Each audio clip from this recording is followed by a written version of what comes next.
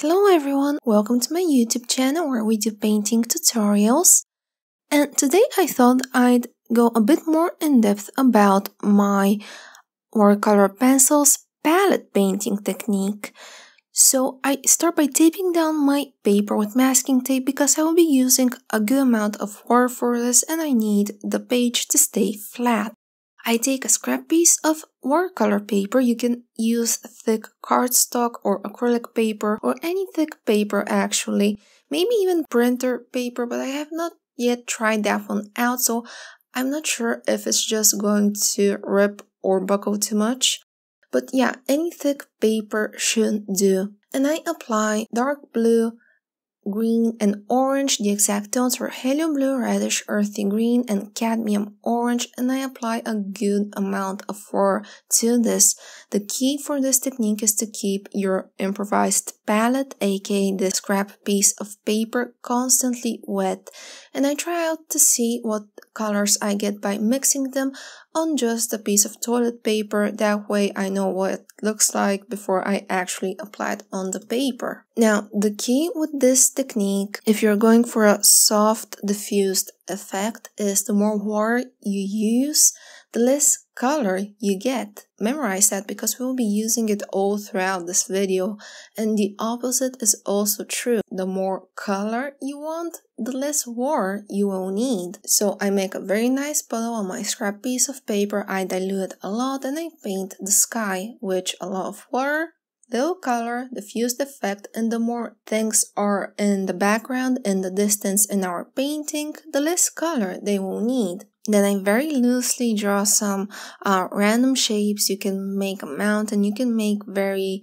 diffuse trees, whatever you want. We're just doing this for the sake of practice. And another very important moment is you need to wait. Patience is key for the layers to dry in between themselves. And when I say you need to wait a lot for this to dry, I just go up and made myself a sandwich. So by now it has dried and I add a bit more water just to make sure everything is nice and activated and that improvised palette has not dried on me, because watercolor pencils dry very fast and you may want to just add a couple of droplets before you leave a layer to dry. Otherwise, if the tiny palette dries upon you, then you're going to take another scrap piece of paper and reapply off the colors and start again. So for each of these layers, I'm just making sure it's nicely activated and I add a smidge more of my dark blue and my orange. I'm adding more and more of them with each layer. For the third layer, I want to do a tiny house on the right side because why not? And I'm surrounding it with tiny trees. And the closer we get to us, the closer we get to the bottom of the page, things start to get more and more defined. So I just do very basic shapes for the house, a square and then a tiny tree on the side. Just make a little V shape and blobs on top of it for a tree crown, and then diffuse that one as well and leave it to dry. Then I mix a slightly darker color, again with more blue and more orange, and I do a lower layer which gets again a bit more definition.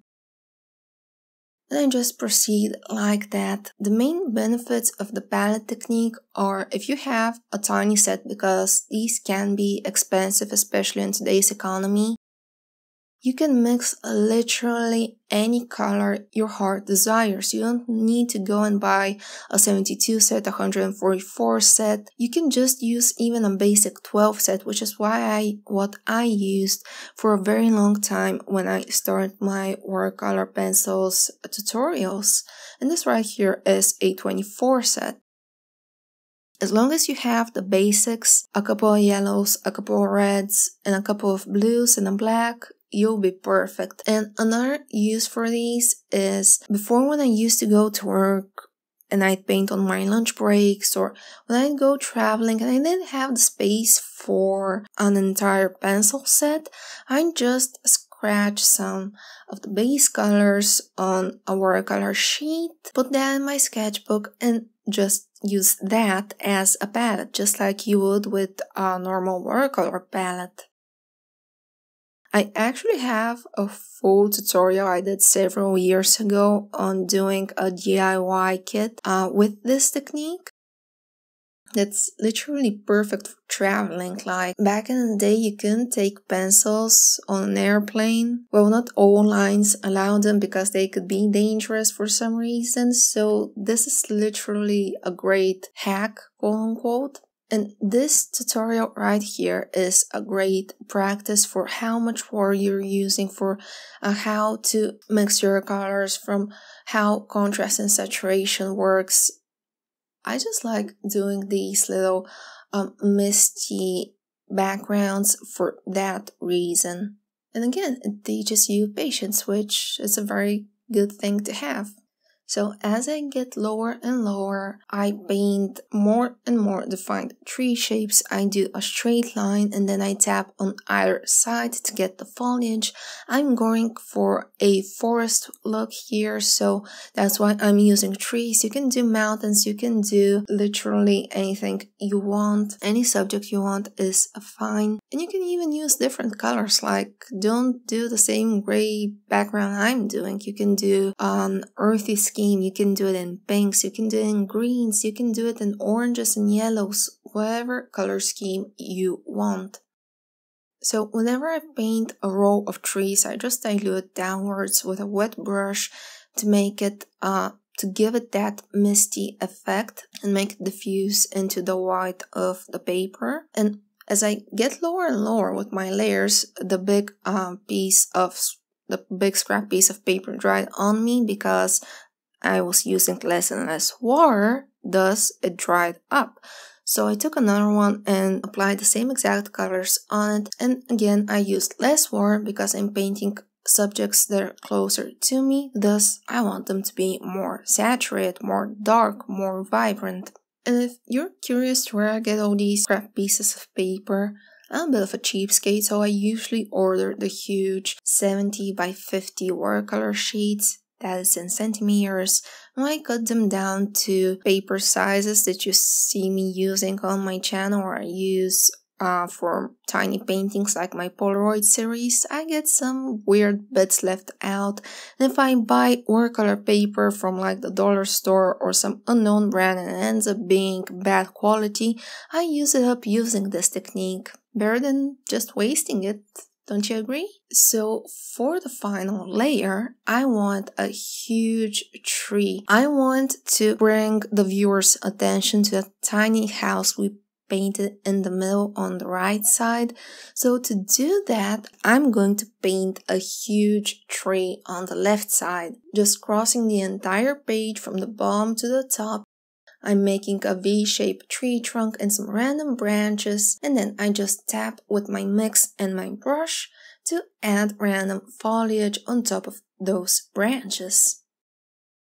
That way it sort of frames this whole misty forest vibe we have going on, and I think it really brings the attention to that house, which is what I want. Then I take black and I wet it with my watercolor brush and I just apply it beneath all of the foliage for shadows to give it more detail, because this is the very final layer we have going on. I'm just rubbing a wet brush against not graphite, but against the pigment of the pencil, and then I tap the brush on top of the paper and it gives me what's pretty much raw pigment. I also do the bottom and the right side of the branches with this black pigment, layering it on top of the previous mix we got from that palette watercolor pencils technique. And I'm going to add a hint of black to that palette mix it all up, and then with my brush I'm using these flick motions to get some grass blades to surround that tree for our final layer. I'm just randomly going with my brush left and right, up and down. Some grass blades are shorter, some are taller, some go up to the previous layers. That is perfectly fine. I want this to be as random as possible. And then for some added definition, I take my black pencil. You do not need to wait for it to dry from it being wet. That just gives it even a more interesting effect in my opinion. And I just keep on adding some more grass blades on top of the previous ones to get a bit of depth going on with them.